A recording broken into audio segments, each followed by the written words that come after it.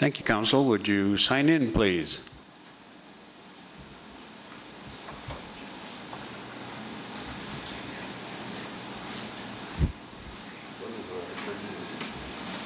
Ms. Hawley?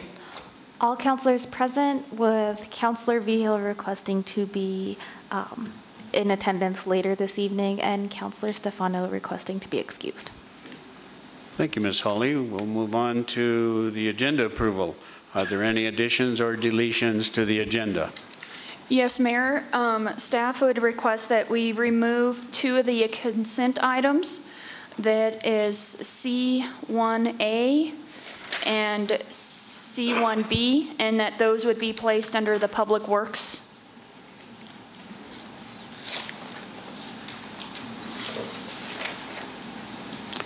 We'll place that under Public Works. That would be B. Would that be fine? Right after the public hearing? Yes, sir. Okay. And with that, Mayor, I'll make the motion that we approve the agenda as amended and excuse Councilor Stefano, and I believe Councilor Vigil will be here with us here shortly. Thank you. I've got a motion and I'll second. I've got a motion and a second. Is there any further discussion? Start voting, please. The motion carried unanimously. Thank you, Ms. Hawley.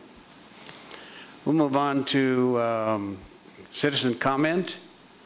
Alamosa City Council welcomes your comments. Citizens wishing to speak may obtain and complete a speaker card through the City Clerk at the start of the meeting. Anyone else out there that want to complete a card? I have 3 cards this evening. We'll start out with Mr. Chris Lopez. Would you please approach the podium? State your name and address if you wish, sir. You have 3 minutes. Thank you, council members. My name is Chris Lopez. I live at 825 3rd Street. I just wanted to come down this evening to extend my invitation to all of you to join us on Saturday, September 30th for the 25th anniversary celebration of Boys and Girls Clubs of the San Luis Valley. We previously extended invitations to all of you through the City Clerk's office, so I trust you received that. And I just wanted to come down and encourage you to join us. It's going to be a great evening. We have Jackie Joyner-Kersey, who's labeled the greatest athlete of her generation, 3-time Olympic gold medalist, 5-time medalist overall. She'll be joining us that evening. I just wanted to come down and encourage you to show up. We have a lot to celebrate. It's been 25 years, and I hope that all of you will find some time to come down and spend the evening with us. And that was my only purpose this evening. Thank you, Mr. Lopez.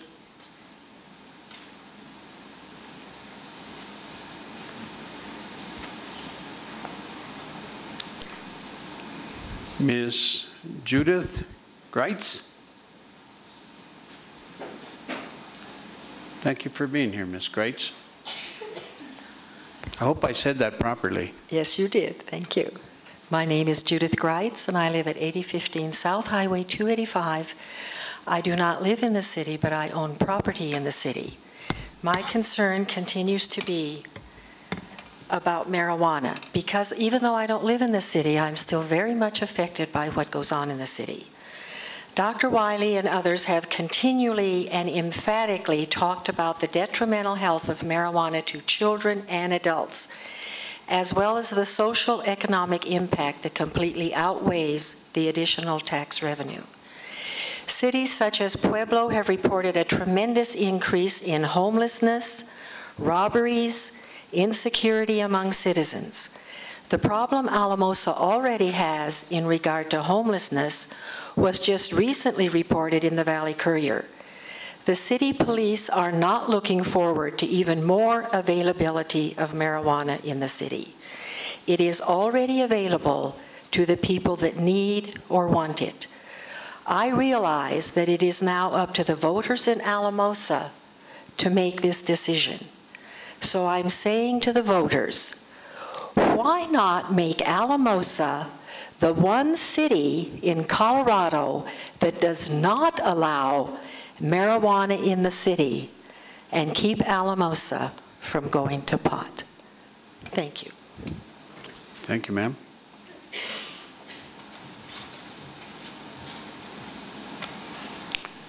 Mr. David Broyles. Thank you for being here, Mr. Broyles. Thank you, Mayor and City Councilman. I appreciate some time. I ask you a simple question. What's the greatest need in our city? The greatest need in our city is leadership that have vision. I looked at your vision statement, and it's pretty good. Yeah, by the way, you have a couple of typos in there. First of all, you refer to Adams State University as ASC. And then down in the community, you say to make Alamosa a livable what? You might want to work on that. But I want to talk about 2 points in your vision statement. You say our mission is to enhance the quality of life for our residents, visitors, and businesses. That's noble. And work to reduce crime and create safe environment for our residents and visitors. I think that's good too. So I ask you, how are you doing with your vision statement? In June, you voted 5-2 for the marijuana ordinance. And I saw special attention to where it says, whereas this circumstance can result in significant health and public safety concerns. What if there's a fire when they tried to extract that THC? Who's it going to affect? The people in the house? How about the neighbors? How about me as a citizen? Do I have to smell the marijuana being grown in my neighbor's yard? How does that add to my quality of living? I do applaud Mayor Lucero and Councilman Stefano for having the leadership and courage to say no. There's too much we don't know about this issue. Now, according to RoadSnack, and I didn't find this on my own, this pointed out to me, they studied 103 cities in Colorado with a population greater than 5,000. Alamosa is ranked as the 3rd worst city in Colorado. Why? Here's what reporttoday.net says. Alamosa is a mess. It has a horrible crime rate. Alamosa has the 2nd highest crime rate in Colorado. Felonies are up in Alamosa between 40 and 55%. I am more likely to be a victim of a property crime in Alamosa than most any other city in Colorado. What's the cause of this? I know it's drugs. It's also because of unemployment. It's also because Alamosa is not dedicated the sufficient resources to fight crime. I ask you again, what's your vision for Alamosa? It's you that control the reputation for Alamosa. I understand that heroin and meth are the biggest contributors to our crime rate. However, marijuana will contribute. Use your judgment. If we have 18 marijuana shops in Alamosa, because at last City Council they want to have a shop next to every liquor store, I count them up, there's 18. How's that going to affect the safety and well-being of our citizens? Mayor, let me just interrupt here. Our timer is malfunctioning, so I've put a countdown timer on the screen, and we're at 0 on the 3 minutes. Is that it, Broyles, Mayor? can you wrap it up in a few seconds, sir? Well, I'm asking, where's your vision? And do you fully appreciate that we are the custodian of 6,000 college students from ages from college age down to elementary? What's your thinking about that? Well, to cut it short, my vision is to dedicate the resources that will reduce drug dependence and drug addiction and drug dependence and crime. My vision would be to rebrand our reputation. My vision is to stand above the other cities in Colorado. My vision is to tell Colorado that the sale of pot and illegal drugs in the city limits of Alamosa is prohibited. Like Mrs. Greitz said, let's be the one city, the one gem in southern Colorado that prohibits the sale of marijuana and prohibits the sale of any illegal drugs within the city limits of Alamosa. We think about economic development. It starts here. Good businesses, good citizens, and good residents do not want to move into a drug-infested, high-crime area. Therefore, I end where I started. What is your vision for stopping the crime rate in Alamosa. Thank you. Thank you, Mr. Burrows. Staff, do we have any follow-up? Ms. Heather? No, sir. We will then move on to ceremonial items. Tonight we have the Mayor's Art Contest. Ms. Holly or Ms. Heather? Oh, we've got Jolene in the back. Hello, Miss Jolene. Jolene, can you go to the microphone so everyone will hear you? Good evening. So we had the Mayor's Art Contest last week, and we have two winners. We have Reese, who is from 5th grade, and we have Amelia, who is in 3rd grade. And they are here this evening, I believe. Would you guys like to come forward?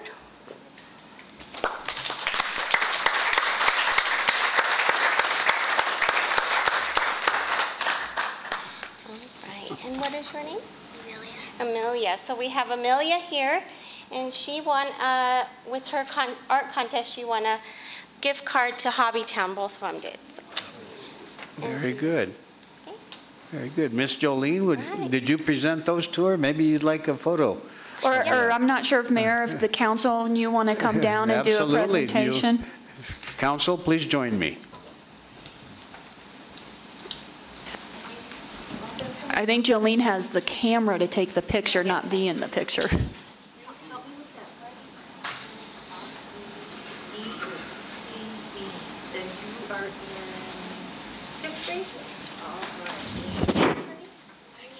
Mr. Crane, did you want to join us?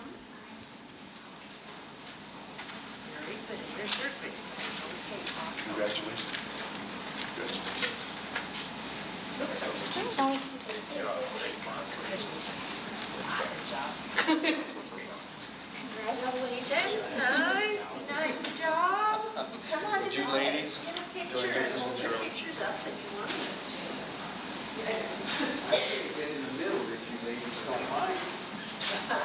And we also have Mr. James Crane, and he is the elementary art teacher.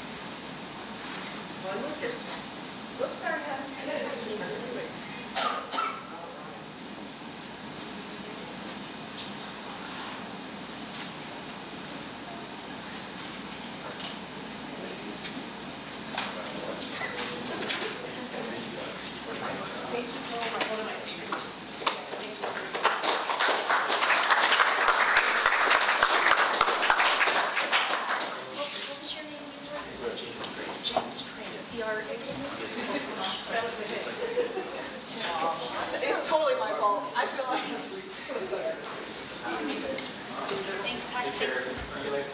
Thank you. Thank you very much.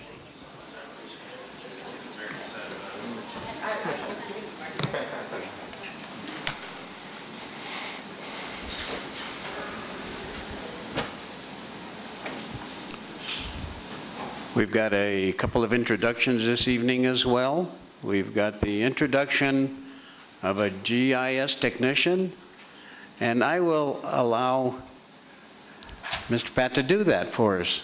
Thank you, Pat. Thank you, sir.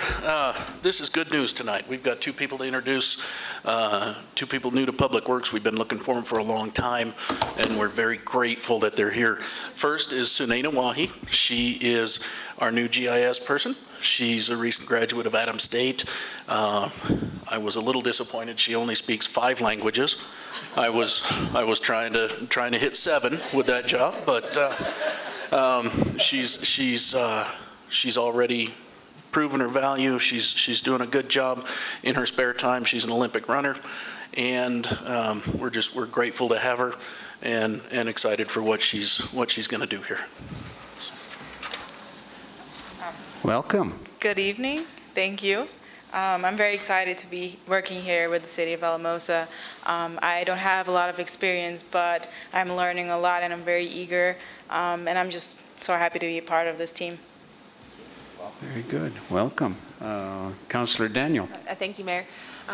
Sunayna, thank you for being here. You're also an accomplished pepper eater, so Pat missed that. I missed that. I'm sorry. Yeah. But thank you for being here. We're really excited to have you. Thank you very much. Councillor Coleman. Sunayna, it's a pleasure to have you on our team. I tell you that. I followed your career at ASU, and you did great things there, and I'm quite sure you're going to do many great things here at the city, so I wish you much success. Thank you. And if council or any of the other city departments want to have a race against Public Works, we're ready. Councillor Hensley. I have known Sunayna obviously since her being at Adams State, and I think this is a great example of when we have great talent and somebody who excels at Adams State, and then being able to have a position that we can keep some of those Adams State graduates and those great students so they can become part of our community and add. So I think this is just a great example of this, and I'm very proud of you. Thank you. Councillor Diego. I too, we have a great family here with the city, and you'll see as you visit with all the other departments. It's a great group, and you'll enjoy it. So welcome. Thank you. Well, I guess they've covered it all, but you're a great addition to our team. Welcome. And unfortunately, Pat's going to be skedoodling, and so wow, it's great that we have someone that can at least pinpoint where we're at. Thank you so much for being here. Thank you. Pat? I'd have Daniel next. Thank you, Sunayna. Thank you for being here. So Dan is our new planner. He's Dan. I'm sorry, I keep calling him Daniel. Dan's our new planner and development specialist. He has over 20 years of planning experience. He was the Summit County planner, has worked in the city of Durango. Most recently came to us from the city of Cameron, Wyoming. He brings a lot of depth to the department that in all reality we've never had. He's already telling me things I've been doing wrong, and that's good to know. So we're very excited to have him. He's going to add a whole new facet to the service that we can provide, and his experience is going to be greatly appreciated. Thank you. Welcome. Thank you for the opportunity.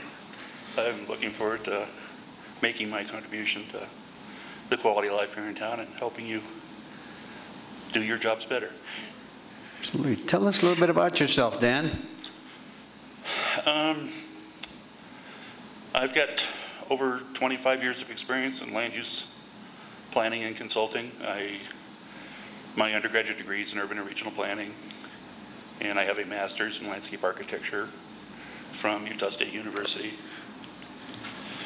I've worked primarily in resort and tourism environments, and I have just short of 10 years of experience in land use consulting, and I do a lot of different things in a lot of different places. I've worked across the United States and Western Canada, and I've done everything from writing land use codes to designing small parks and landscapes for single-family homes. I was one of the people on the design team that designed the River Run Village in Keystone. So depth and breadth is what I've got. Very good. Councilman Coleman. Thank you, Mayor. Dan, welcome to Alamosa. Just one quick question as a planner. When you look at Alamosa, what is one thing you would say that could enhance our community?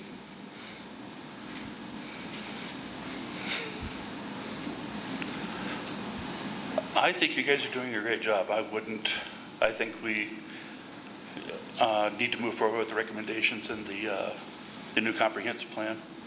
I'm looking forward to the opportunities on that. And I think you guys had great vision in putting that plan together. And I think it sets a real high bar for the community to attain. And I think we're well on our way there. Great answer, and thank you so much for looking at the comprehensive plan. It is a great thing to model. Appreciate it. Councilwoman Hensley, sorry about that. It's okay. Dan, welcome. And I'm really excited. I think this is awesome. We are at this point with our vision with our city, the CIP plan, all of this information that we gathered, and it's a very exciting time for us in the city of Alamosa. And so it's a great time and opportunity to have you here, and welcome aboard. I'm looking forward to your feedback and hearing things as we're growing and how to grow in the right way. Thank you. Councilman Grego. Also, welcome, Dan. I know Pat's been trying to fill these positions for a while now, and it's good to see that he's brought in some good quality people, good quality people that will take the position and stuff. So, welcome to the family. Thank you. Councilor Daniel. Thank you, Mayor. And Dan, I just wanted to say I'm really looking forward to hearing from you and the land use. I get really excited about that stuff, which I do think is weird a little, but I'm really excited to learn from you and hear where we're going, and really appreciate your experience and expertise. So thanks for joining the team. Thanks. Very good. Dan, thank you for choosing Alamosa. You know, planning makes for great results. And it sounds like we have a great planner here. Thank you, Mayor. Thank you very much for being here. Pat, thank you. Thank you.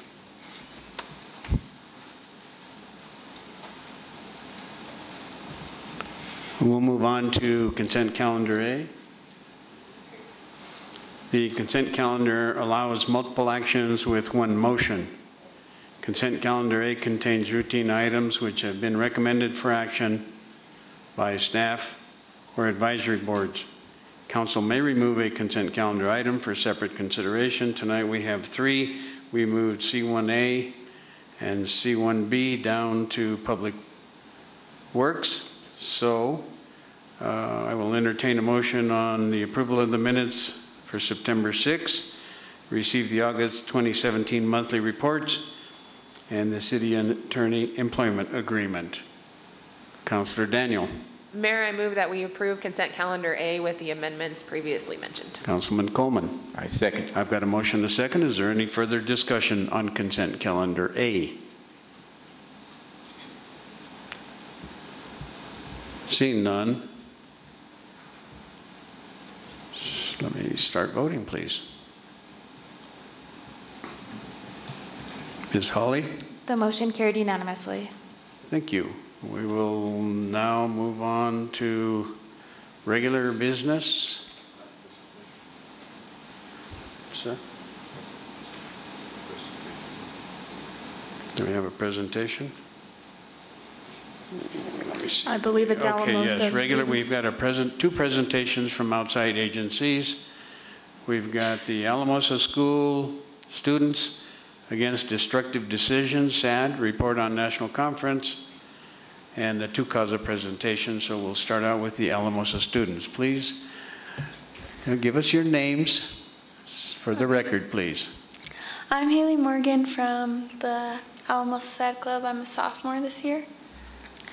I'm Shanoa Candy, and I'm a sophomore at Alamosa High School. I'm Brianna Willis. I'm in middle school, and I'm in 7th grade. I'm Cassie Willis, and I'm a freshman this year. So we're the Alamosa SAD Club, and we have others too. But we were able to go to this national SAD conference. My mom is our counselor, Heidi Morgan, and she took us. We went to Denver, and then we flew to Tampa, Florida, and we went to a national SAD conference. And the SAD conference was mostly about like decisions that kids make and destructive decisions that can like ruin their lives. And so we really impacted us. And so we're going to just share a few things that really impacted us. So. Okay. At the SAD conference, we Skyped a group of inmates, and they each told us their story and how they ended up in prison. About 98% of the people ended up in prison because of drugs. The drug that led to most of their imprisonment was alcohol, whether it had to do with getting in a car drunk or picking up a weapon and causing someone their life. While we were at the SAD conference, we had the speaker name of Alex Sheen. Alex Sheen is the founder of Because I Said I Would. Because I Said I Would is making a promise to herself that we know we would keep. He walked across Ohio to her house where 3 girls were held captive for 10 years. Plus, we were the only SAD group in Colorado that went to the conference. So the Because I Said I Would is just like to show the value of a promise and how much a promise can mean to people. And the more you keep your promises, even your promises to yourself, the better off you're going to be. And I feel like it impacted us and made us want to be more trustworthy and keep all of our promises. So also at the SAD conference, we were educated on drunk driving and distracted driving.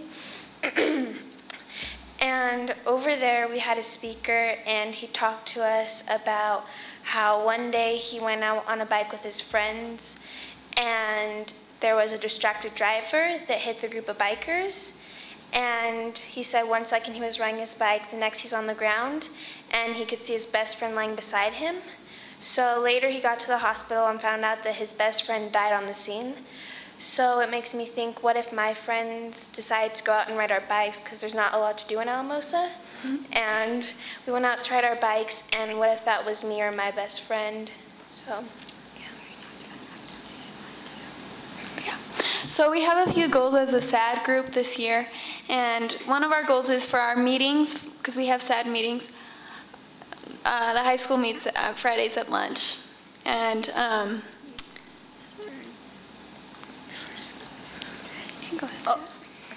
OMS meets at 7:30 in the morning on Wednesdays.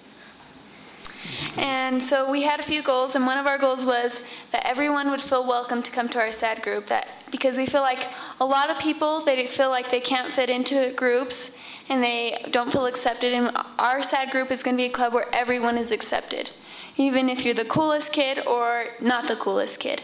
And another one of our goals this year as a SAD group is to set up these activities, because lots of times teenagers, they don't have things that they feel like they can do, and so they just go to that party and they take that drink because, well, that's what everyone else is doing, so why not?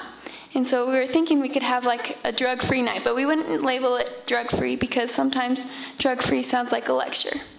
And so it would just be like an activity that teenagers and people can come and they can hang out, and it can be like a safe space where everyone just feels really welcome. So we'd like to thank you for your time. Well, thank you, ladies. Councilor Daniel. Do you guys have any questions? Of course we do. You guys aren't off the hook yet. So thank you for your leadership in your school. Oh my gosh. You guys don't know how important that is, and going and learning and things like that. So thank you for doing that. I really appreciate you wanting to make it a safe space, and it sounds like you have some really good advisors and things like that. So thank you for doing that. How big is your club in the high school, and then how big is it in the junior high? So our high school club is about 20 members. Wow. So. And about 40 members for the OMS, sorry. Oh my gosh, that is fantastic. That is fantastic. I bet with that many members, you guys can get some really cool events going. And I worked with a group once that told the adults not to be fun suckers. So we'll work really hard not to suck the fun out of your events. So go and have fun. Okay. Okay. Councilor Hensley. You have truly inspired me. I think this is awesome. These are the positive changes we need. These little things. So what you're doing makes a huge difference. 40 in OMS, so what that tells me is that's just going to continue to grow, and as you're going into high school, this will just continue to be a bigger and bigger project. I know with the high school group, it's also going to continue to grow. It's going to, with your positive energy, become the cool thing to do. And what's awesome about it for me is also how inclusive it is. And I just think that is great too, because there are times where some people feel left out, or they're even part of the cool group, but they feel like they're pretending they're the cool group, and maybe they don't feel like they belong as well. And so what I love about this is something that's welcoming to everybody. So I just want to thank you so much for you doing it, and keep up the hard work. And I'd love it if you check in with us again sometime and let us know how things are going and what exciting stuff you've been doing. Very good. Councilman Coleman. Thank you, Mayor. Congratulations, ladies. It's amazing. You all represented the entire state of Colorado. Was it your SAD group? That is truly amazing. What I like about what you're doing is that you're leading by example. Sometimes people don't go by what you say, they go by what they see and what they see you do. So I'm so glad that you all are leading by examples, and I hope other students just like you follow in your footsteps. Keep up the great work. Councilman Griego. I too want to congratulate you. I'm so impressed the way you presented yourselves, you know, and what you went through, and that you want to make a difference for all the kids. One day you might be sitting up here because you've made that difference, and people listen to you and stuff. So do the great, get out there and visit with all these. There is a lot of kids out there that just need somebody to say hi to. So get out there and visit with them, and just like they said, make this a big, big club. And thank you for wanting to make a big difference in our community. Absolutely. You know, you can start small by making a difference in your community, which makes a difference in the world. Being awesome comes from within, and you have the strength and fortitude. I can see it on your faces. I can see it in the determination that you have in dealing with one another and just being here today. You know, you are definitely inspiring. You guys are not sad. You are awesome. Thank you very much for being here. Appreciate it, ladies. Thank you. Thank you.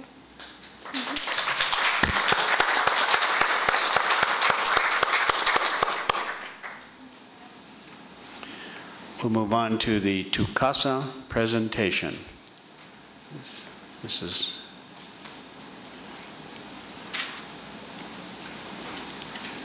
thank you for being here. Thank you for being here, Mayor Lucero. Thank you for the invitation to come and talk to you.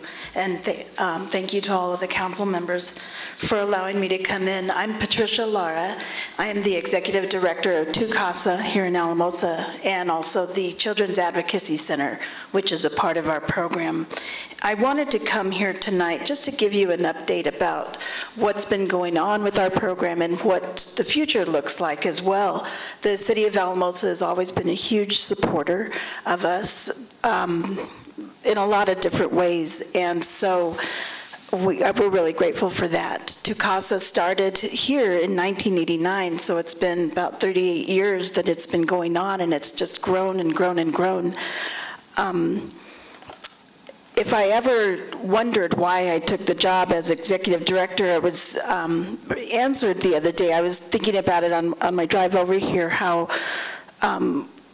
we had a woman show up from Colorado Springs. She had never left Colorado Springs. She grew up there, had lived there, but she was in a horrible situation living with a man who was abusive verbally, but also he sold drugs, and so he was very suspicious, and he would keep his eye on her constantly and was very controlling. And so what she did one day, all on her own, was she figured out when he wasn't going to be there, if he couldn't be there, he'd have someone to watch her. So she found like a 10-minute window, ran out and got into this car that she had that should not have been able to go more than maybe 10 miles an hour, or 10 miles, because the tires were worn out, the engine was really broken, her windshield's completely shattered, and she started driving. She just drove away, and she ended up in Alamosa.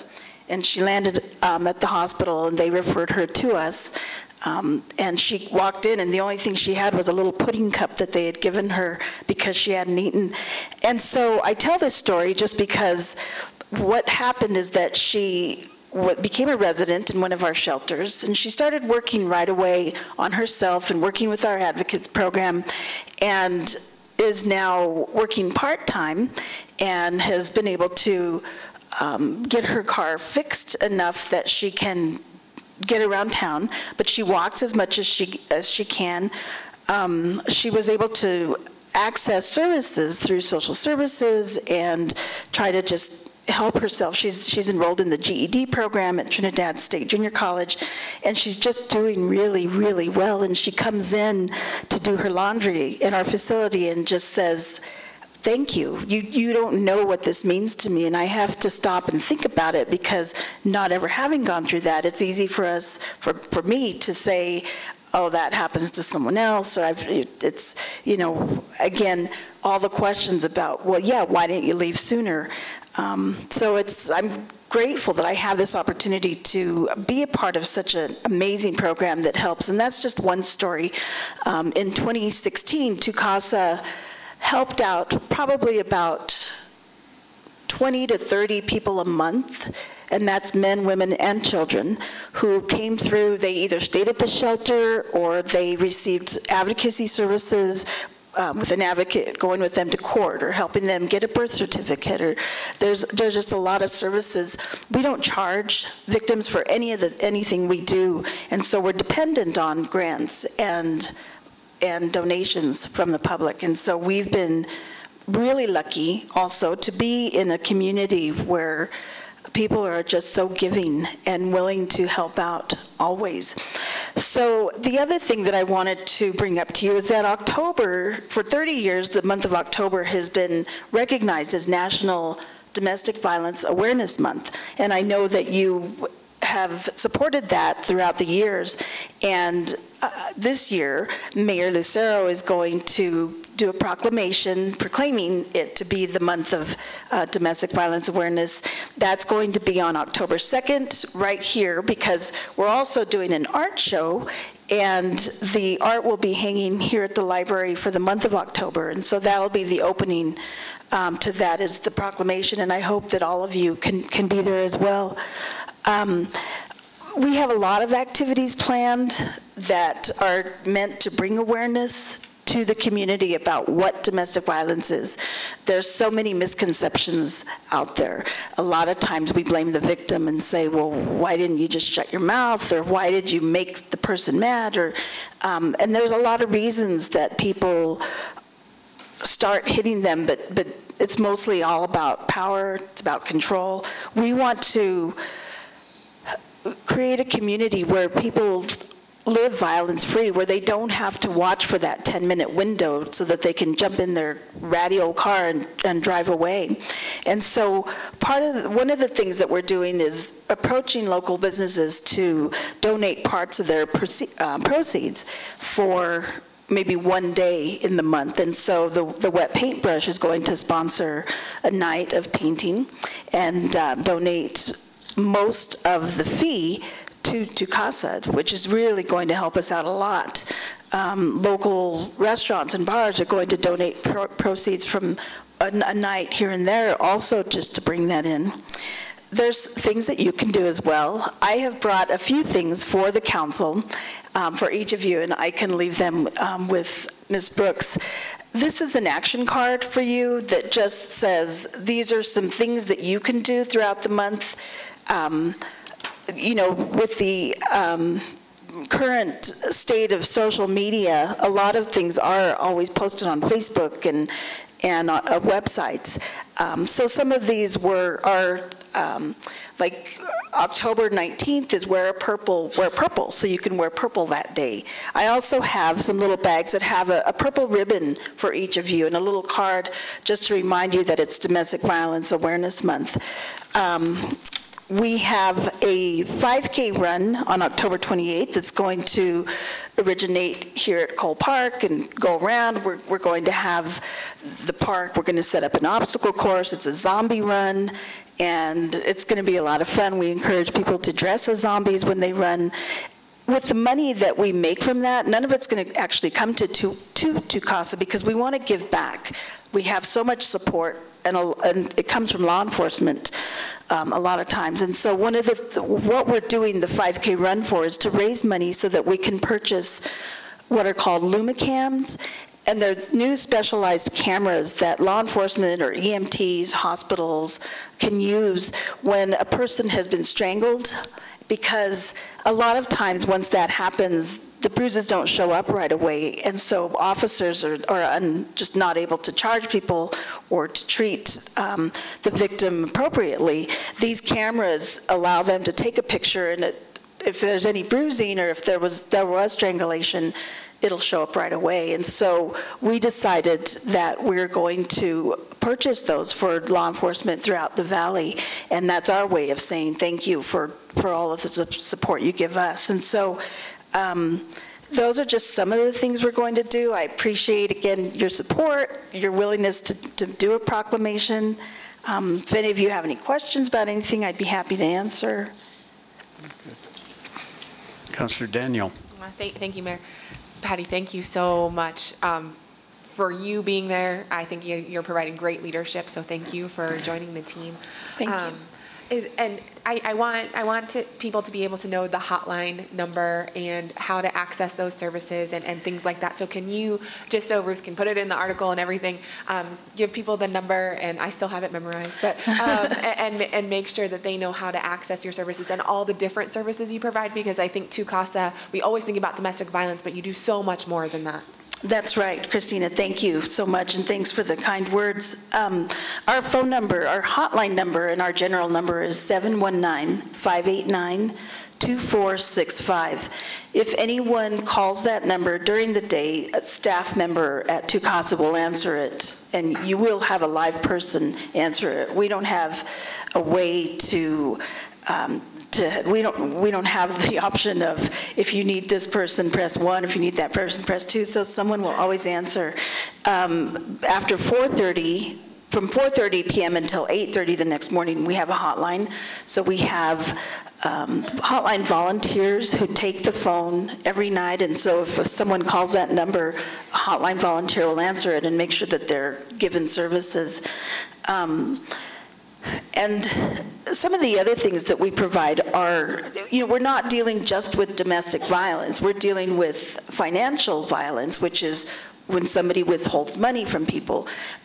There has been a rise in the incidence of human trafficking in the San Luis Valley, which is really interesting. And it's not just for sex, it's for labor. So there's people who are coming through, and we're able to recognize when they might be essentially held hostage by someone who's forcing them to go out and sell magazines or sell bread or something, and really maybe they're paying back a drug debt or something. So we have a rise in human trafficking.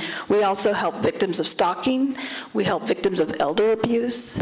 Our advocacy program is designed to give power back to the victim and to let them know that it's not their fault and that we're there for them. We don't make any judgments about what they should do. The statistics show that it takes a woman, or I should say a victim, an average of 7 times to leave and come back, and leave and come back to ultimately leave if he or she's able to. And so,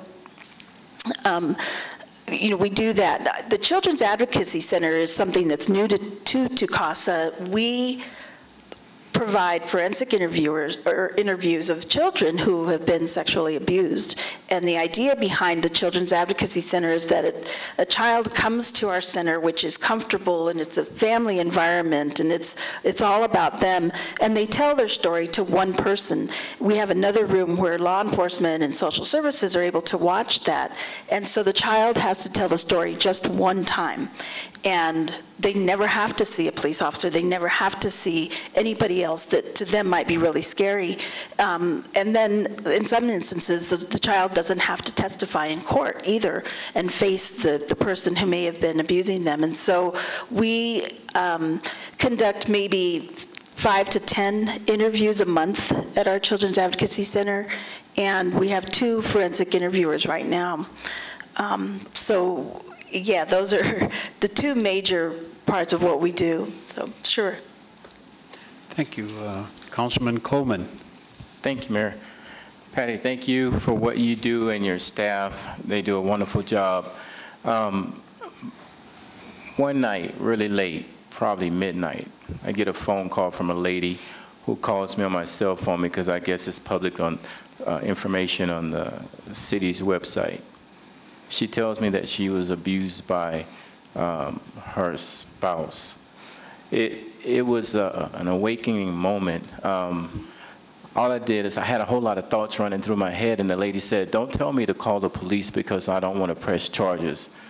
Now, I'm wanting to help, and fortunately for me, what happened was is I remember getting an opportunity to talk with some of your staff and to talk with you. I was able to direct that lady to your CASA service program, and hopefully she was able to get the help that she needed. What you do is so important in our community. Another case, I often, as I go around the community, when I meet someone new, I ask them, what brought you to Alamosa? I met another lady, and she said, you won't believe my story. And I said, well, I'm listening. She says, well, I was in a domestic violence situation, abusive husband, and I had to come to CASA. If it wasn't for them, I wouldn't be alive today, nor would my kids be alive today. She is now a very productive citizen in Alamosa, doing great things, and her kids are attending our schools. Keep doing what you're doing because it's making a big difference. The thing I like about your Children's Advocacy Center is that the kids that go through that trauma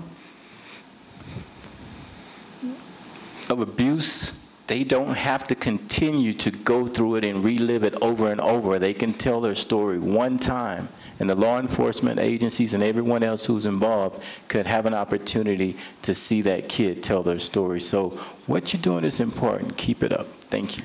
Thank you. Councillor Hensley. So this is really very close to my heart. Domestic violence definitely has touched my life, and it's one of those things where you make such a difference, and your group makes such a difference. I have people close to me that definitely have been involved with the advocacy part of it, and it's been a huge support to them. I also, being at Adams State, have a few situations where I've had students come to me and have been in situations, and in my office we will pick up the phone and call and start the process going. And each time somebody's always picked up the phone, which, boy, does that make a difference. Sometimes when you call places and they say press 1 for this or press 2, and then you keep pressing 0, trying to just get to somebody to talk to. So that in itself, just having it be very easy to start that process. And I know 3 of them in particular, this has been in the last 6 years or so, but 3 of them in particular, it made a huge difference for them, and they came back to tell me, you know, how much better they're doing because of it and stuff. So hats off to you. Anything we can do, I know anything I can do personally, I think it's an awesome program that we have here, and please keep it up, and thank you for all you do. All right, thank you. Councillor Grego. Patricia, thank you for all you do. You gave us the phone number. Where is CASA located at? Did you recently move, or? Well, they moved maybe 7 years ago. It's not something that we publicize because of the safety issues. Right. I can let you know that, you know, it's not more public. I think a lot of people do know, but because of safety issues. See, it's good to know that. I do know that, so I appreciate that. And like I said, the phone number is probably good enough. So thank you for all you do. Okay, thank you.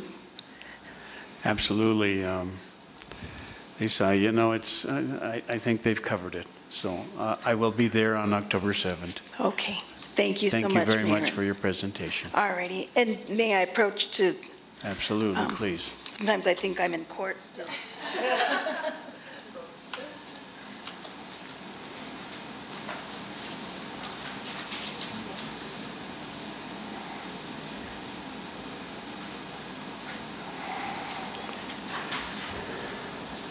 We'll now move on to business brought forward by our city staff. Public Works. Pat is approaching, and we have a public hearing and second reading on ordinance number 28-17, and ordinance vacating a portion of Mullins Avenue at its intersection with Murphy Drive, located in Alamosa, Colorado. Thank you, Pat. Thank you, sir. Again, this is the second time you've seen this. This is basically the vacation of the right-of-way that was vacated when we realigned Mullins Avenue. As you know, the street now curves and goes over what was the front yard of the church.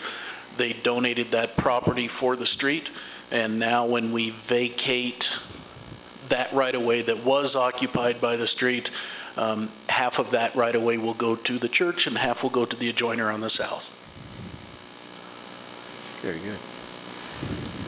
Councilor, anyone have any questions of Pat? We've seen this before. Very good.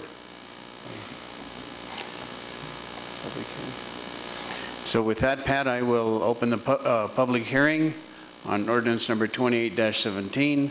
Is there anyone in the audience wishing to speak for or against this ordinance? If there is, please approach the podium, make your wishes known. Seeing no one, Pat, I'll close the public hearing and bring it back to council for decision or further discussion. Councilor Daniel. Mayor, if there's no other discussion, I move that we approve upon second reading ordinance number 28-2017, vacating a portion of Mullins Avenue at its intersection with Murphy Drive. Councilor Grego. Second it. I've got a motion and a second. Is there any further discussion? Seeing none, start voting, please. Ms. Hawley?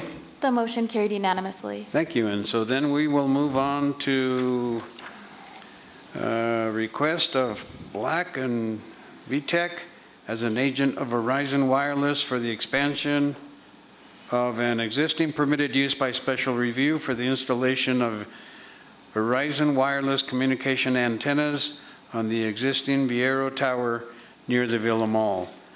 Thank you, Pat. Thank you, sir. This is the first real example of co-location that we've seen in the city since we passed that new ordinance early last year. What this is Verizon Wireless going on a Viero-owned tower, the tower out by Villa Mall. Verizon Wireless wants to install some antennas at the 35-foot level on the tower.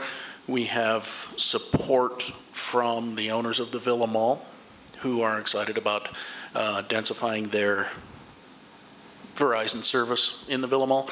And staff doesn't feel that the installation at that low level on the tower is going to have a big aesthetic impact.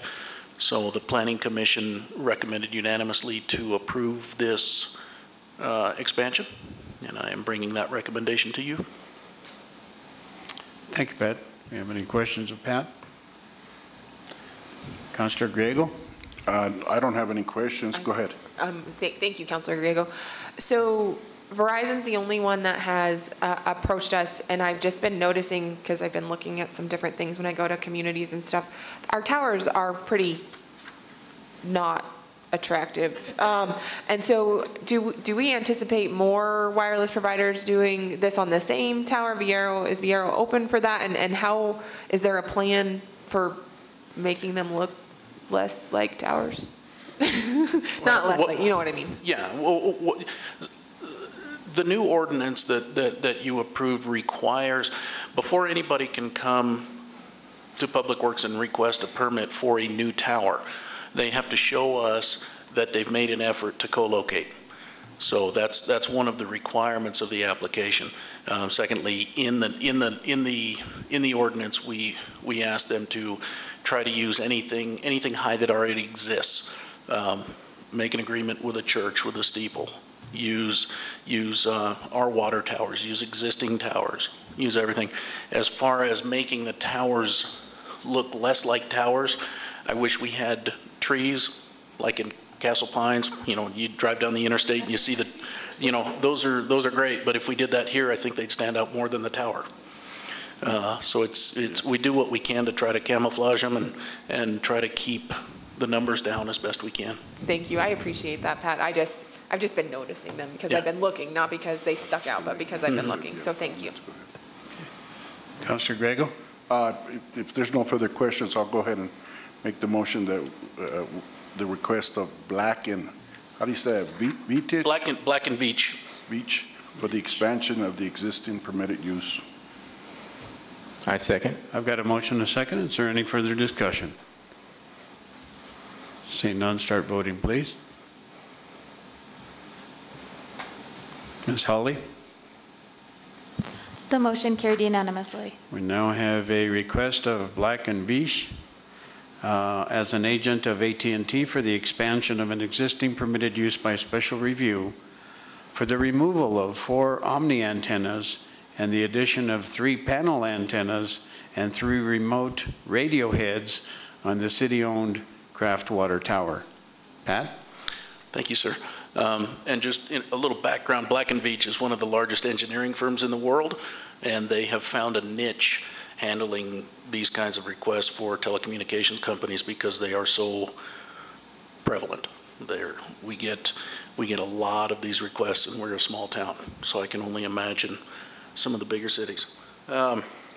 This request, you see, if they remove 4 and add 6, they're adding 2 antennas in aggregate on the Craft Tower. One thing, the Planning Commission has recommended unanimously to approve this, but one thing we want to bring to Council's attention is that currently our contract with AT&T limits them to 5 antennas. This will make a total of 6. So what we're going to do, what we planned on doing, is making them aware of that fact. When the contract was created years ago, it wasn't even with AT&T. I can't remember who the company was. Alltel. So we are going to communicate to AT&T that this does put them over their contractual limit, and that when the time comes to renegotiate this contract, we will be asking for an increase in lease fees, and any request to expand the number beyond this prior to the renegotiation of that contract will trigger that increase. So we just wanted to make you aware of that. And I think part of the other background information is it took so long to finish the contract that we just did, and it was fairly painful. So, and with that, it's also something that we feel that there is room, and we're okay with that one additional item. Councilor Daniel. Thank you. When does the current contract when does it expire? Yeah, I think it's 2028 or something like that. 2028. It has annual increases built into it, and things like that. So it's if they at this point, if they come and want to add more to the tower, we either take a new look at that contract, or they remove something in its place. Very good. Are there any further questions or comments? Councilor Daniel. Thank you. Mayor, I move that we approve the requested expansion of the existing permitted use by special review as per the recommendation of the Planning Commission. Very good. Councilor Hensley. I'll second. Got a motion, a second. Is there any further discussion on the request by Black & Veatch? Seeing none, start voting, please. Ms. Hawley? The motion carried unanimously. Thank you. We'll move on to Fire. Chief, thank you for being here. We have a public hearing and second reading on ordinance number 27-17 and an ordinance approving an intergovernmental agreement with Adams State University to provide fire protection services. Chief? Mayor, Council, there again, this is the second time on this one. So basically it's an MOU between us and Adams State, which clarifies our responsibilities and their responsibilities in terms of emergency response, code enforcement, code compliance, hazmat response, and that kind of thing. So basically doesn't change anything that's been going on that we've had in place for the last few years. It just puts it into writing.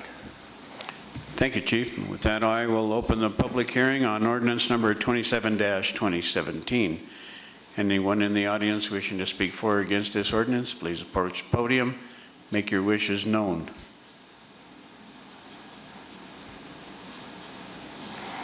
Seeing no one, I will close the public hearing on ordinance number 27-2017 and bring it back to council for further discussion or a decision. Councilor Griego. If there's no further questions, I'll make the motion we approve ordinance number 27-2017. Councilor Hensley. I second. Got a motion and a second. Is there any further discussion? Seeing none, start voting, please. Ms. Hawley. The motion carried unanimously. We'll then move on to a public hearing and second reading on ordinance number 26-2017 and ordinance amending sections 7-1, 7-36, and 7-37 and deleting sections 7-38 through 7-40 of the Code of Ordinances of the City of Alamosa, adopting the NFPA codes 30 and 30A relating to flammable liquids and amending Alamosa's Code of Ordinances concerning the storage of flammable liquids. Chief? Mayor, thank you, sir. This basically is updating our 1964 ordinance on the flammable liquid storage and brings it more in line with current codes that we have adopted. Also, the NFPA 30 and 30A are new to us in terms of adoption, but it does cover the storage capabilities or the containers and that kind of thing as far as the flammable liquids are concerned. It does allow for above ground tanks for heating oil purposes in residential areas. Other than that, it's limited to 10 gallons above ground from the previous 5 gallons.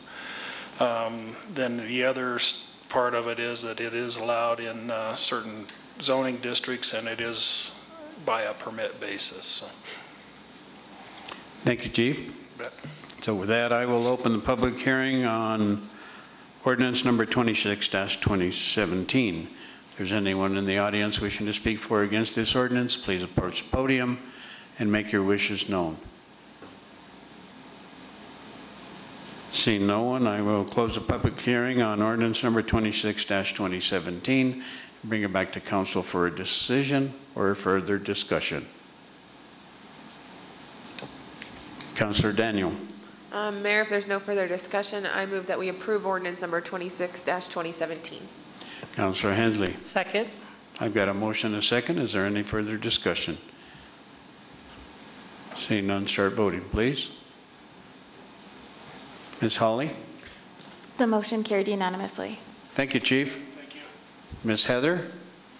Legal, we've got a public hearing and second reading on ordinance number 24-17 and ordinance further extending the temporary moratorium on the placement of certain manufactured homes within the City of Alamosa other than in mobile home parks through December the 31st of 2017. Council, this is the second reading and public hearing on this extension, so you've seen it before, and you've also seen it before when the moratorium was initially imposed. When that happened, we were maybe too optimistic about how long it would take us to get our revised development code in place, and we were trying to extend the moratorium to allow us to integrate this into the development code. We have the development code nearing final form. It should be reaching you in your second meeting in October for its first review, and then probably final reading in the second meeting in November. So this extends the existing moratorium on manufactured homes in order to be able to dovetail those issues with the development code. Thank you, Councillor. And so with that, I will open the public hearing on ordinance number 24-2017. If there's anyone in the audience wishing to speak for or against this ordinance, please approach the podium and make your wishes known.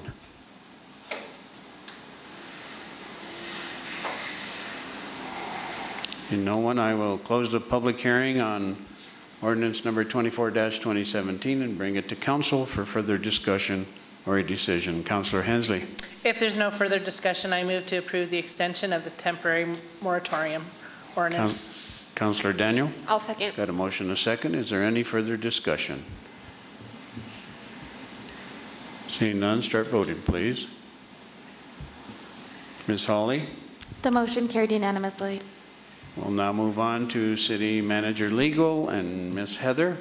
We've got a public hearing and second reading on ordinance number 25-2017 and an ordinance extending the temporary moratorium on the establishment of marijuana consumption clubs through May the 1st of 2018.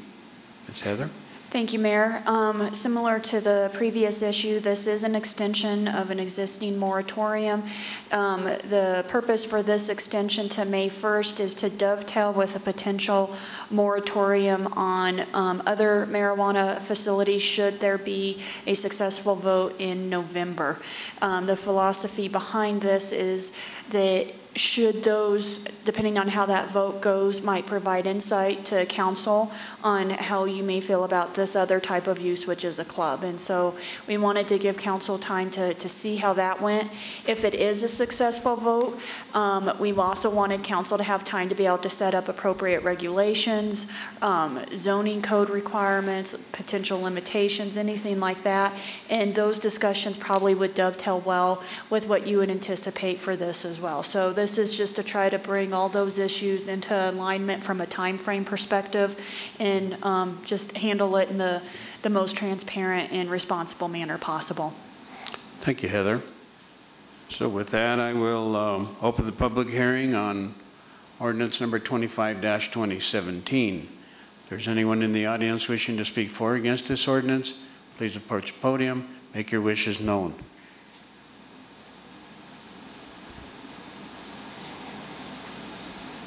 Seeing no one, I will close the public hearing on ordinance number 25-2017 and bring it to council for a decision or further discussion. Councilor Griego. If there's no further questions, I'll make a motion to approve ordinance number 20-2017. 25. 20. That's fine. 25? I second. I've got a motion and a second on ordinance number 25-2017. Is there any further discussion? Seeing none, start voting, please. Ms. Hawley? The motion carried unanimously. We also have a first reading on ordinance number 29-2017, an ordinance establishing a temporary moratorium on the establishment of medical and retail marijuana stores through May the 1st, 2018. Councilor? Council, the city manager alluded to this when she was talking about the marijuana club moratorium. This moratorium will enable council to obtain the results of the November election with respect to those 2 citizen-initiated petitions for legalization of retail and or medical marijuana. In the event that those pass, it will be necessary for council to enact various rules and regulations that would govern how those facilities may be operated and where they may be located. So certainly zoning regulations, licensing regulations, other kinds of control regulations. And just as an FYI, 4 members of city staff will be attending the marijuana regulatory symposium that's being hosted by Denver in October to try to gain some insight from other communities' experience with these issues in the event that we do need to propose regulation for you to consider. So this moratorium will only go into effect in the event that the questions pass in November. It will go into effect immediately should they pass, and it will dovetail with the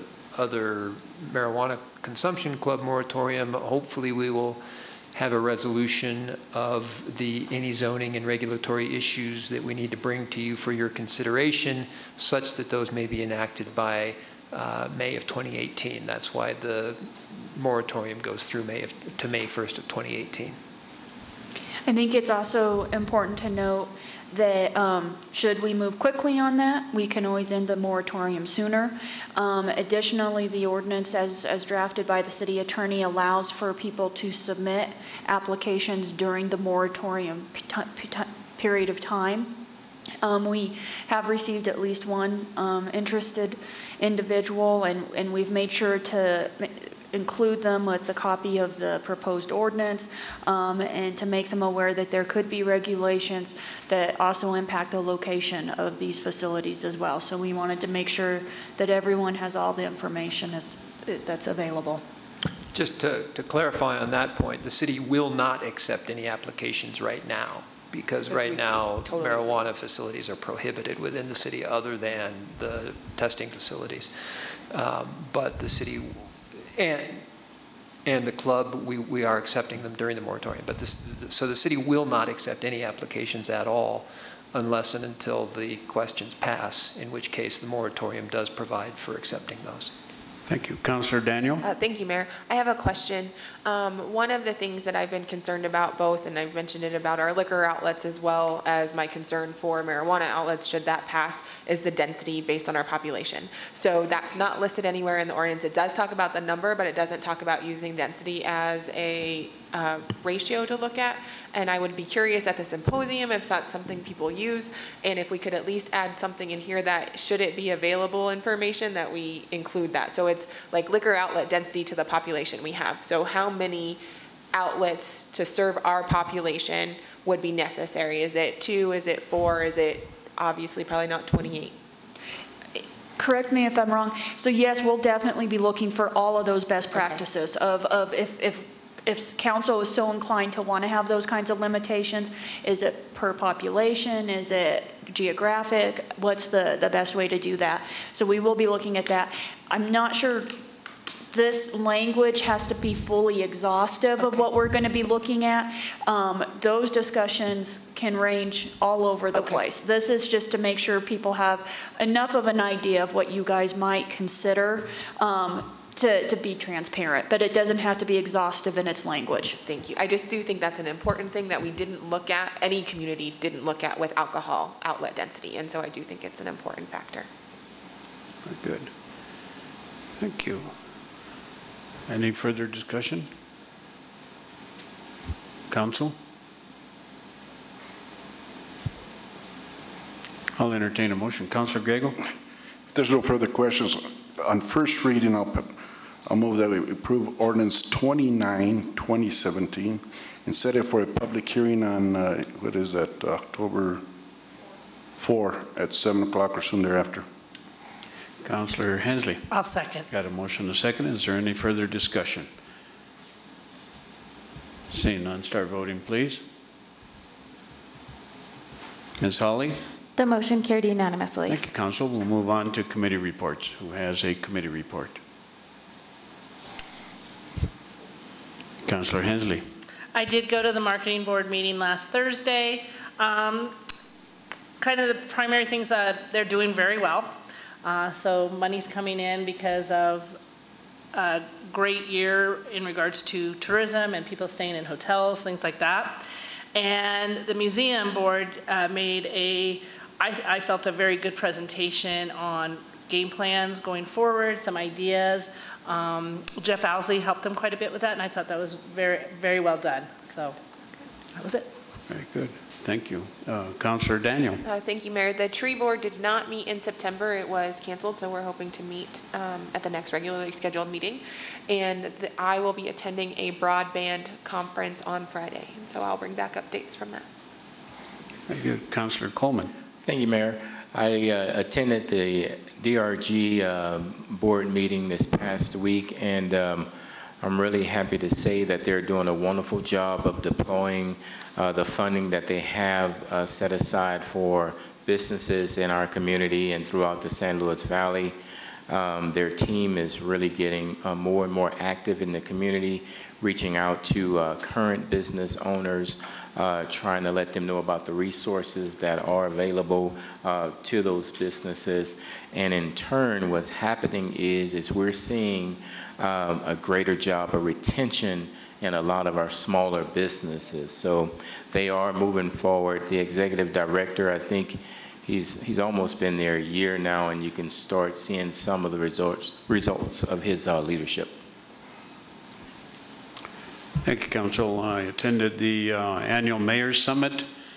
A lot of great information there, but I won't make it very long. What I did find very interesting was what was new in law enforcement, and obviously they know Chief Oakes and some of the good work that he's been doing here. Rick Brandt, Chief of Police from the City of Evans, was one of the presenters, as well as Nicole Nicoletta, Mayor of Manitou Springs, and Renee Bullock, who is Mayor Pro Tem from Commerce City. But one of the interesting things that I thought I wanted to share with you more than anything else is that there was crime prevention through environmental design. They talked about doing away with access to areas that are heavily populated by drug people, that kind of thing. And one of the things that I also thought was interesting was that every once in a while they'll have police officers walking specific neighborhoods just to get to know the people and get to know the children and the issues. And just one specific officer does that in a specific area. They get to know him and he gets to know them, and I don't know, there's this symbiotic kind of relationship between the police department, which really enhances the job that they do out in the community. But I found that very interesting. A lot of great information. You know, there are strengths in working together, which we did this evening with our folks at ACEDC. I think it's important for us to interact that way. They talked about how to help your municipality grow and prosper. Talked about the financial thicket and Tabor and those kind of things. So I did get a lot of interesting information. I will put it in the reading file for us to peruse at your leisure. Anyway, it was a great summit, and I appreciate being asked to go to those things. Anyway, so we'll go on to anyone else. Sorry. We'll go on to staff announcements. Ms. Heather? Thank you, Mayor. I have a few, and then we have some staff as well that have some updates. We were able to hire an intern with the grant that we received for our healthcare sector partnership. Miss Rachel Valdez has joined our team, so if you see her face in our office, she is working on our healthcare sector efforts and specifically workforce development and the talent pipeline. I was fortunate to be able to attend a mini conference for local foods, local places. It began Monday night and all day yesterday. We were very fortunate to be selected from across the nation. It was only a small percentage that were selected, in the resources and technical expertise in the room from federal programming and some state programming to walk the participants through was very positive. I think there's a lot of excitement for Alamosa. There's a lot of excitement for enhancing the economic vitality, and one way to do that is growing our local foods and having better access to it and getting it into some of our local businesses as well. So there's some action plans that will be coming out of that and will be finessed. And the other part is what I find nice is there's consistency with what we heard with the comp plan. And I think that's always good from a city perspective, is when you have these different types of outreaches, when there is consistency, and it's reassuring to know that we're putting resources in the direction that the residents have spoken. And so there's a lot of focus on the downtown. There's a lot of excitement over some of the visions that were presented through the comp plan for revitalization of downtown. And that was another part of it. So it was both local foods and downtown. So it was a very exciting discussion and a lot of energized people. Andy and Pat and myself have had many meetings with Trust for Public Lands. They're working with the farm park and us and SLV Go on development of the river corridor. We will be unveiling a public process to try to really dig down more into what the vision is for the river, what the priorities are, what that should look like, and there's been some invitations going out, and we're very hopeful that the community will participate. I'm wanting to make sure we have both youth involvement, senior center, seniors involvement, and then business involvement, as well as different neighborhoods within our community. So hopefully we'll get some good representation on that outreach.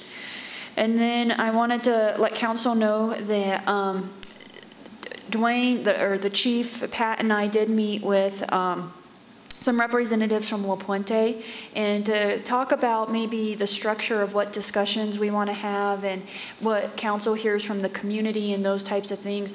You might recall while we had a budget meeting last week, they did have a neighborhood meeting. I think a lot of the comments that were made from the neighborhood are comments that you're hearing as well, and were comments and thoughts that we shared with some of the La Puente staff. We're looking at maybe wanting to set up a meeting with council and the board, maybe have it facilitated. So we're thinking through some of those details. So I want to let you know that that's still going on. Additionally, they invited the chief and I to sit on the panel that they have for next week. It is Tuesday, the 25th at 7 o'clock at McDaniels Hall, room 104.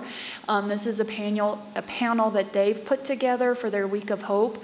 And so just from an FYI perspective, we're going to sit on that and we'll provide whatever the city perspective is and answer any city questions. But beyond that, we're not much involved in the organization of it or how that's being handled. But we will be there during that time. Can you tell us the date and time one more time? I'm sorry.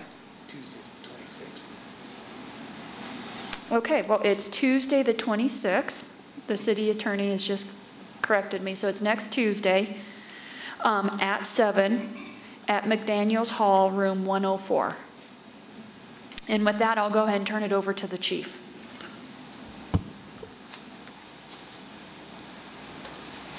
Thank you, Good evening, Council. Just have a couple things, updates on for you tonight.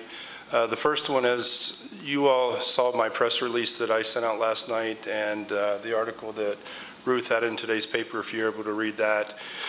We were looking for a subject as a result of an incident that occurred on Monday night on Bell Avenue. I'm happy to report to you that we did capture him this afternoon at about 4:30. We had a citizen that recognized him from the picture in the article in the paper and was able to report it to us, and we were successfully able to take him into custody without incident, no harm to him or the officers involved. So pretty quick. It was a very busy couple days with that incident going on. The other update I'd like to give you is the homeless camps, as Councilor Grego constantly brings up to us and has concerns for, which is rightfully so. We've been able to identify a lot of homeless camps that are at the east side of 6th Street, between the railroad tracks and the dike area. Our officers nightly are going down there, meeting with those people, informing them that of the municipal code that prohibits them from camping, and helping them move to safe locations back to La Puente or wherever they need to move on to. But we are working diligently to mediate those problems or issues within our community as far as people camping. And there are some that are still camping in vehicles that we continuously address as well. And we, matter of fact, Captain Anderson and I addressed that with 2 people today sleeping in a car. So, any questions on either topic? Councilor Grego? I had one. City manager talked about the meeting that they had last week with the people with La Puente. One of the topics they talked about was a vagrancy ordinance. Apparently we don't have one of those. Is that something that we should address, or is that, or do we have one, or? I'll defer to the city attorney, but I think that we could probably address that, yes.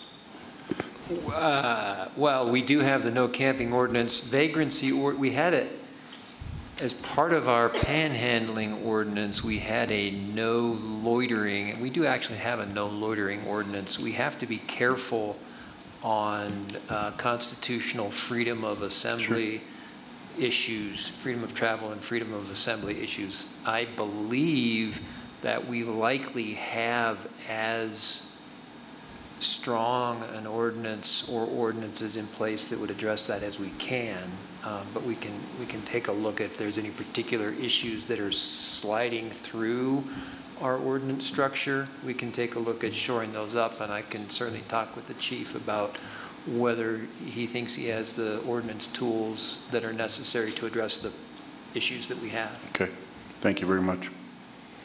Councilor Daniel? Thank you, Mayor. Chief, thank you very much.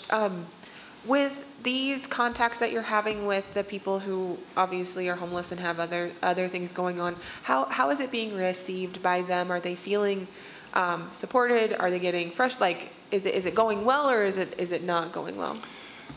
I'm not the one out there, so I can't say how their attitudes are, but there's been no report of conflicts. Okay. We're providing them with trash bags to help clean up the areas that they are living in, and they're being very cooperative with that. So I would assume that they're being receptive to our discussions that we're having with them. And like I said, they're cleaning up their trash, and we are picking up those trash bags and when they leave them out for us. So we're trying to work with them and direct them to any resources that they're in need of. Thank you. I appreciate that a lot. I also appreciate the city attorney's comments. I'd like us to be really careful as a council about how we talk about this issue, and how I know our police are super respectful, and I appreciate that, because not all police forces are.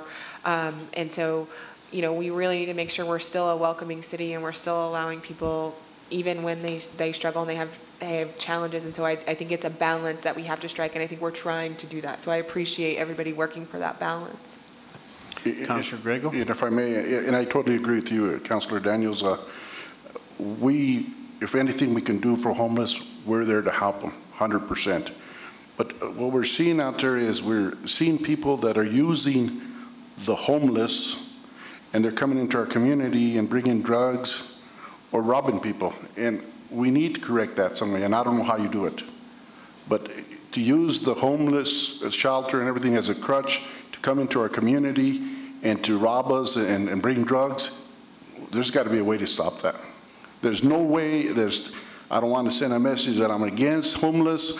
If anything I can do, I help La Puente any way I can, but they need to find out a way how to approach it, and if it means communication with our police and our staff and us to find a way, how do we work together to help the home there, because it does a great deal for the people who really need it. But if you have people that are abusing it, it only hurts the people that really need it. So, thank you. Very good. Thank you, Chief. Thank you. Appreciate it.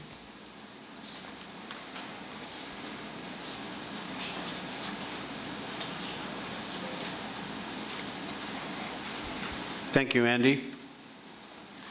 Thank you, Mayor, Council. First thing, after 35 years, Parks Superintendent Solomon Archuleta is retiring.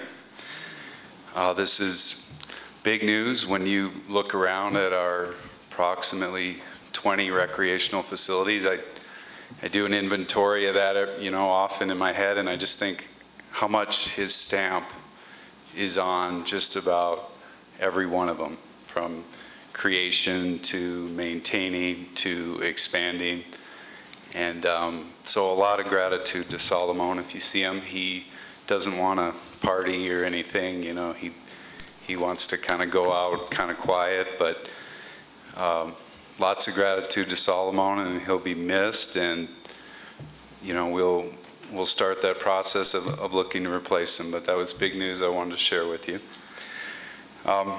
Couple of projects we got going. The archery range, we've plotted the location. We're working with Joshua, the Eagle Scout. We're awaiting a formal request. I don't know if you remember, last time we were here with him, he kind of sprung on us a little bit that maybe we would chip in. We think we'll be able to chip in with him on some more durable edging, but I've asked for a little bit more formal documentation on that. But it's moving right along. The location has been staked, and he's working with parks and stuff to get that installed.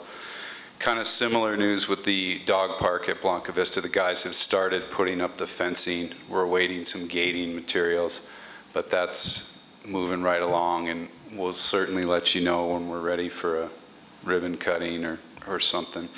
What else do I have? The ice rink construction's moving right along. Exciting stuff. I don't know if any of you are Avalanche fans, but last night, they interviewed the director of Colorado Amateur Hockey Association, who, the CAHA, as it's known, gave us $20,000 to their project. So they contacted me and wanted a little blurb on the project and some photos, and Fraser too, a similar project. Well, they aired our our photos and kind of talked about the project, and it was on Altitude TV, the Avalanche Network, and I was really excited to see that. So we're getting a little bit of free promotion, and they're excited. And it was about how Kaha's growing the game across the state and investing in, rural areas like ours. So that was pretty cool to see.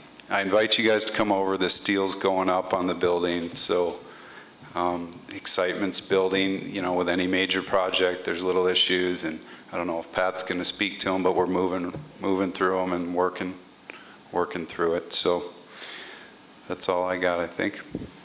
Very good. Councilor Daniel? Thank you. Andy, thanks so much for everything. Is there a way we can get that blurb as a link on our website? Would they give us the rights to that? I was wondering that. I think somebody took a phone video of their TV, and I was going to share it with Heather and see what we can come up with. That would be really It was neat. pretty cool, yes. I will try. Awesome. And then the other thing, we got to meet two of Pat's staff today, and I know during the summer when you were super, super swamped, some positions changed over there. Yes. And so I was just wondering if you would be willing to bring your new team and their, promotions to us soon. Oh, most certainly. I'll bring them in here. Awesome. Thank you. Very good. Andy, Councilor Coleman? Yes, thank you, Mayor.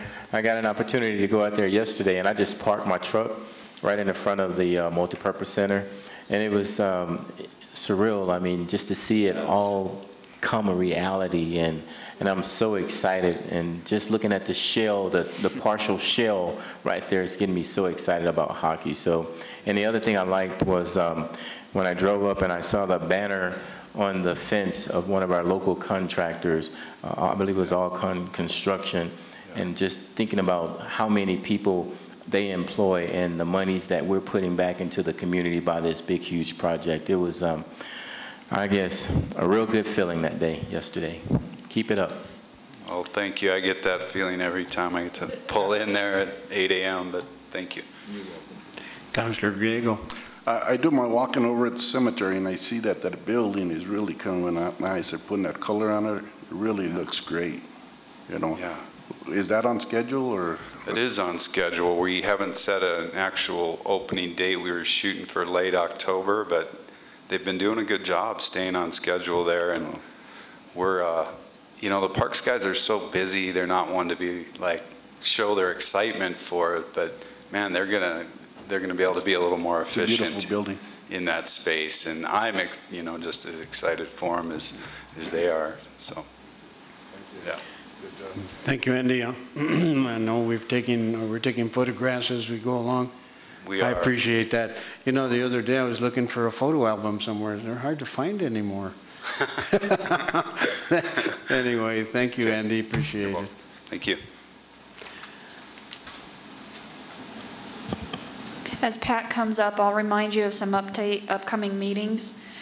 September 25th, which is the Monday, is the CML district meeting in La Jera. And then October 2nd is our public outreach for the potential new park. And October 16th is the candidate forum. And backtracking a little bit, next Wednesday, September 27th, we will have the public outreach for budget input. Thank you, Pat. Thank you, sir. Just real quick, an update on First Street. We are moving along now that the utility companies have mostly gotten out of the way and let us do what we need to do. We hope to be paving the first part of the week after next. That's our goal right now. We have hauled about 80 tons of glass into the street that we've crushed at the recycle center. So we're using our own material from the recycle center in the street. That's kind of fun. And 2nd Street, we've gotten out of the groundwater, so they're starting to make much better time on that project. And Andy has told you about the multi-purpose facility in the Parks building. Very good. Thank you, Pat. Ms. Heather? Last one may be me. I alluded to the Marijuana Regulatory Symposium. That actually takes place on October 19th, which means I will miss the October 18th City Council meeting. The only item that I know for sure is going to be on that agenda is the first reading of the development code that I mentioned. So I bring that up to inquire whether you feel it necessary that we engage alternate counsel to be present, or whether you're willing to fly naked on that one. I think it's important, too, to point out that Todd, the attorney who has been helping to draft the code and was at the work session, will be at the meeting as well. Oh, okay. Thank you. I feel comfortable with Todd answering some of those questions because it's only the first reading. So if something comes up, I feel like we could give it to you to address in between, if that's okay. Sure. And of course, I am providing input. I and others are providing input to Todd before this comes to you on first reading as well. Okay. That would be at your discretion then, Councillor. Okay, unless something really weird comes up, I will plan on not having substitute counsel for you. Thank you, Councillor Grego. I just want to voice my objection on that.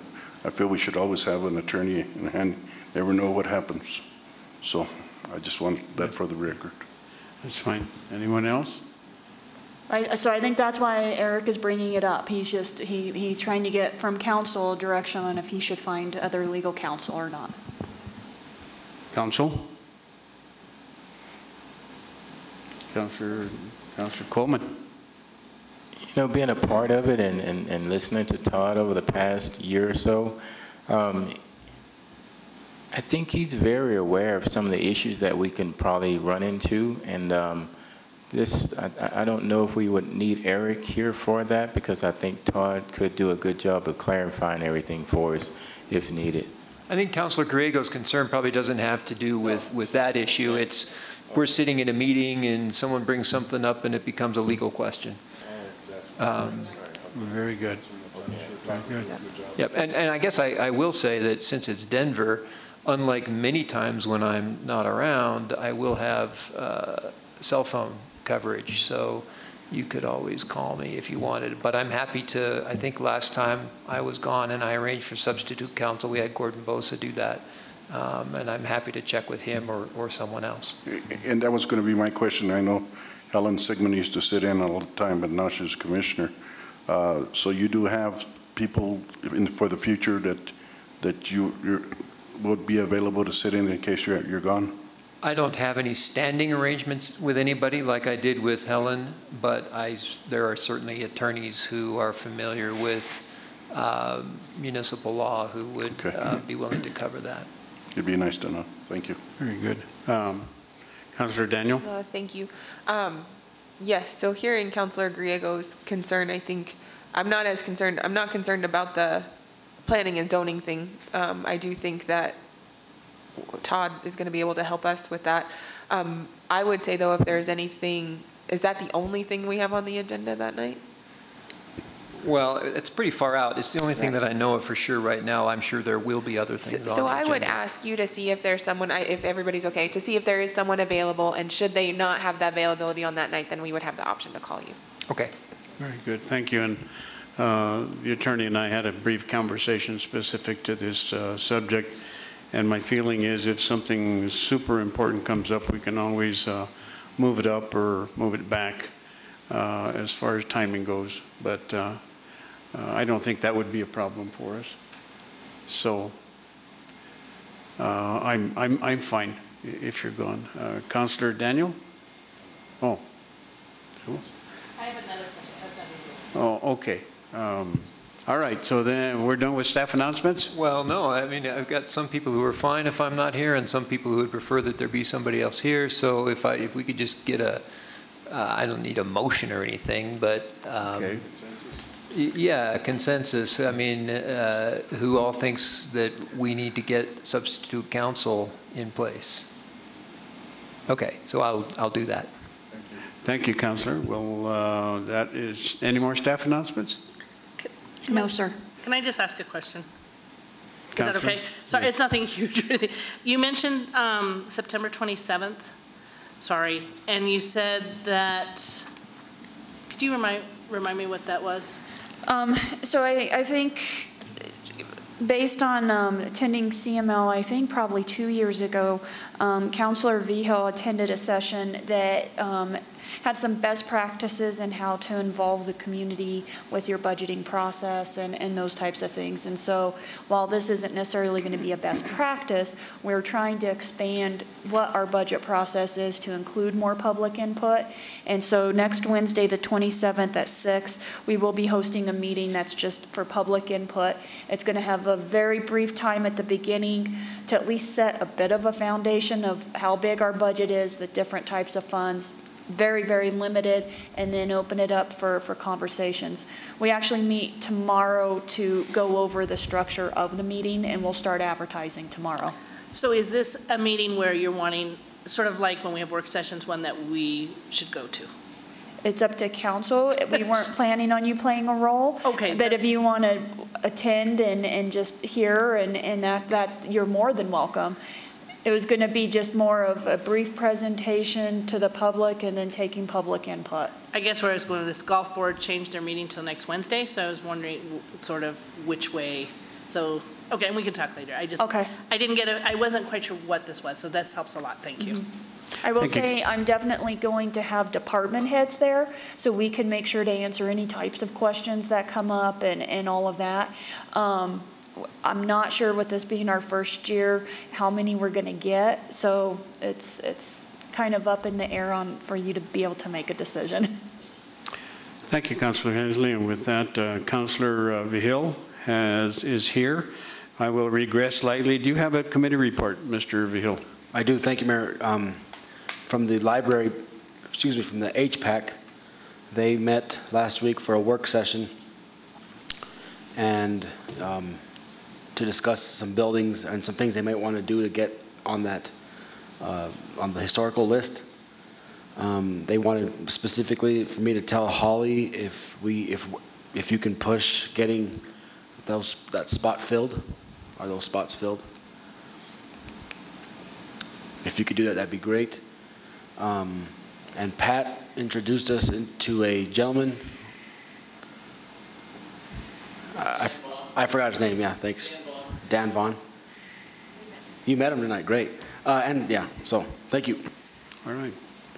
Thank you, Councilor Vigil, and welcome. We will now move on to council comment. Councilor Coleman. Thank you, Mayor. Heather, I want to thank you for a very professional and I guess class job that you put on for the people who came in from out of town to talk about the Food Coalition and local foods. It was so exciting to see so many people who were passionate about the future of our city and the direction that we can take. And I just appreciate you and your staff taking out the time to meet with that group of people, and all of the collaboration efforts that took place were huge. So keep up the great work that you all are doing. Councilor Vigil.